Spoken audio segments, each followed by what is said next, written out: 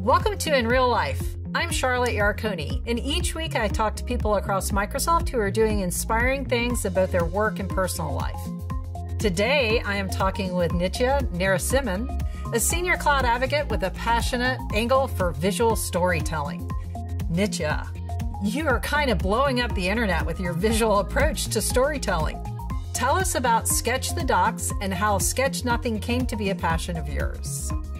Absolutely.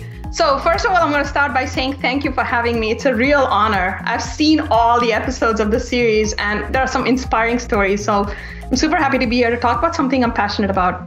So to set the stage, Sketch the Docs is a project I started this year. And at a very high level, what I do is I build high resolution sketch notes that point to a docs page or like a learn module and really try to summarize and synthesize content in there.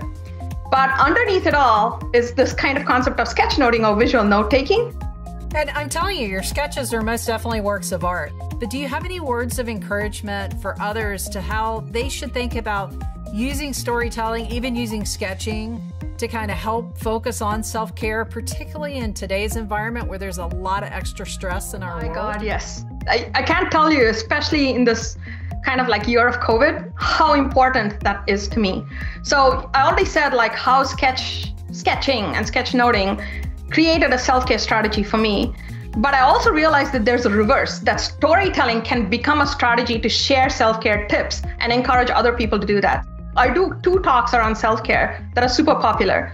One is called Sorry Not Sorry. And really it says, don't look for peer approval, instead focus on approving of the things you do. Because when you chase after other people's approval, you're going to stress yourself out.